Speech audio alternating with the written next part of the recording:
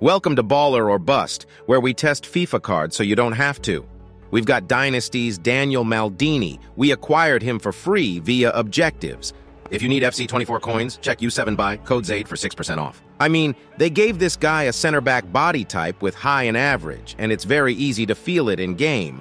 His left stick dribbling is just brutal. Feels like a complete truck. He's only got 3-star skills too, which just makes it worse. He has technical plus, which makes his RB dribbling pretty good, but it has nothing to combine it with. No skill moves, no left stick dribbling, nothing. His other play style is flair, useless, and whipped pass, which can be good. He has decent pace, his finishing is pretty mid, I'm not going to lie, his passing is pretty good, and his physicality wasn't as good as I expected it to be. Only 82 composure, which makes his stats inconsistent. I mean, really all this card has going for it is the technical play style. The rest of his dribbling is awful because he's so clunky and only has 3-star skills. His shooting is okay, but nothing crazy at all, can pass. But that's not enough to save this card, and of course he's got the low composure and lacks any other play styles.